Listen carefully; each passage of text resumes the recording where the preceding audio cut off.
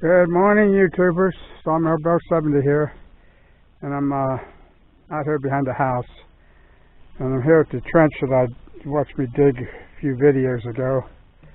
And I don't know. I mean, it rained here last night or yesterday afternoon, and actually it got so dark at 4 o'clock it was like nighttime.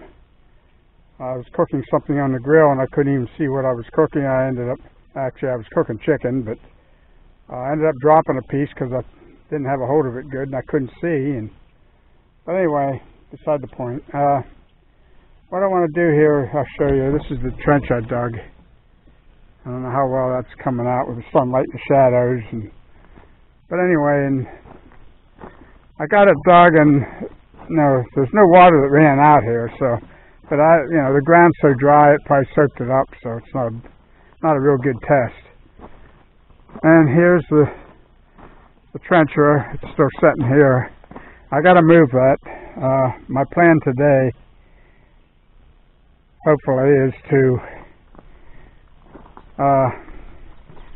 start filling this in. I want to level this out here, and I'm going to get some dirt. I'll show you later. But anyway, I did this, and I don't think it was on any of my videos, but I videoed this, me telling you what I wanted to do with this driveway here, and I can't find the video, so I don't know if I lost it or it's there and I didn't see it. I don't know. I tried several times, but what I'm doing here is I want to level this out, and this is going to be a driveway, and I'm behind the garage right now, and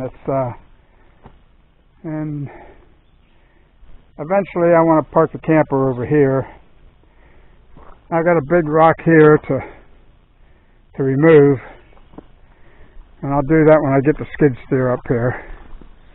And I got some rocks here I want to remove, and the same deal, skid steer. But and then here it's an opened area, and this is going to be a 90-degree turn here, and then it's going to come down to here, and it's going to kind of like go right into the driveway. And that's, but I'm going to have to come clear down to here to fill. And I got some pipe here I got to run down past this, and then I can fill this in here. My plan, I don't know. I should have did this when they did the driveway, and I didn't. I don't know why I didn't. But I should have had him dump like 2 loads or 3 loads over here before I did all this. Now he's going to come up here with this big tandem truck, and he's going to dig up my driveway, and I'm going to have to repair it. That's all. I have no other choice. That's the only way I can, I don't even know if he's going to be able to make this turn. I have to take these reflectors down. I have to take all of them down. When he comes up, he's going to have to make a wide swing here and then come over to here and drive way up in there and then to back around into this area. Now, I mean, I know he can do that, but it's going to do a lot of damage to my driveway. I'm not happy about that. I don't have any other way to I want to get millings up here. And I want to do the rest of this in millings. And because this here is 3 years old, and I've never done anything with it. It's just, that's it, I never had washout or anything on heavy rains. Never had an issue with it. So anyway, that's where we're at with that. And I don't know when that's all going to happen, but I want to get it ready. But we got a lot of low areas over here to get. And I don't know, maybe we can even dig some of this out and push it over there if I have to. But that is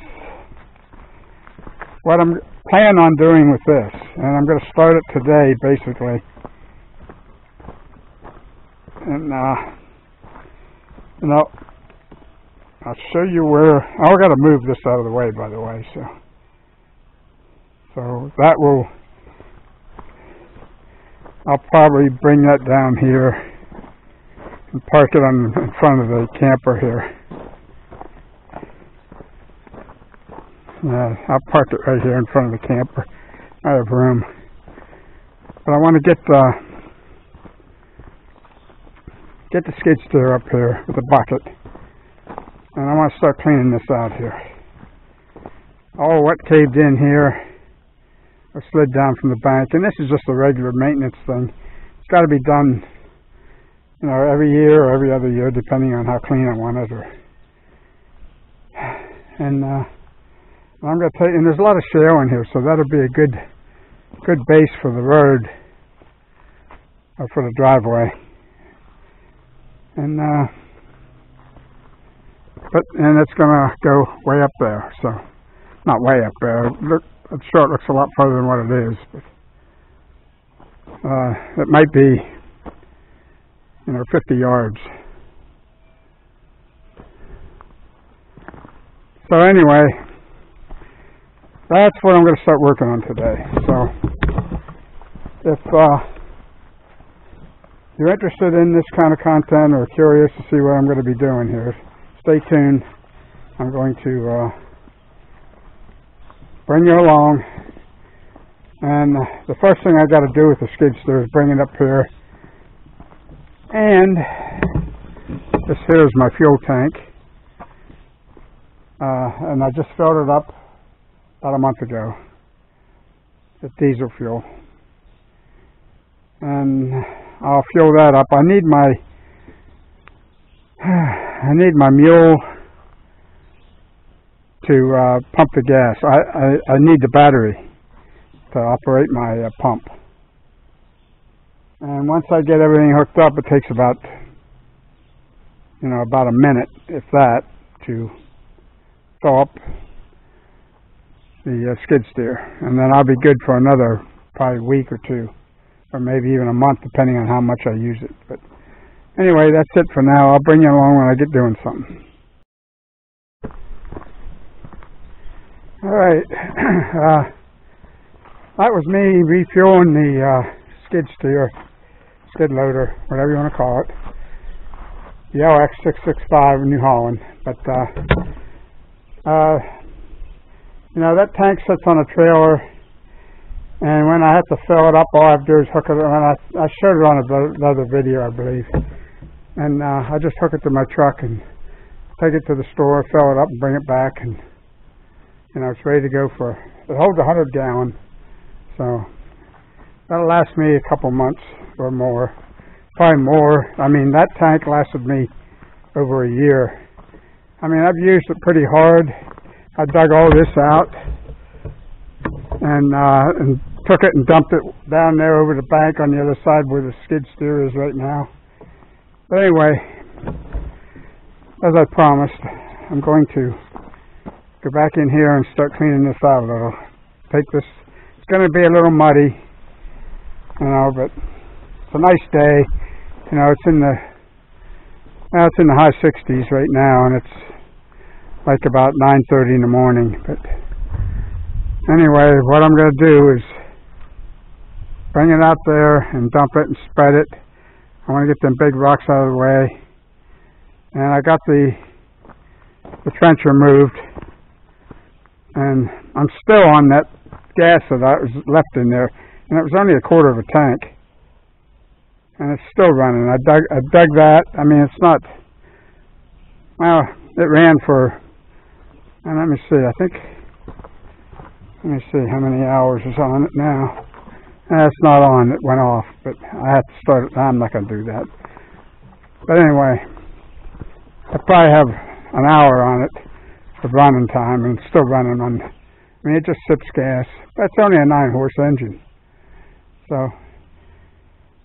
all right, stay tuned. I'll bring you along for more excitement.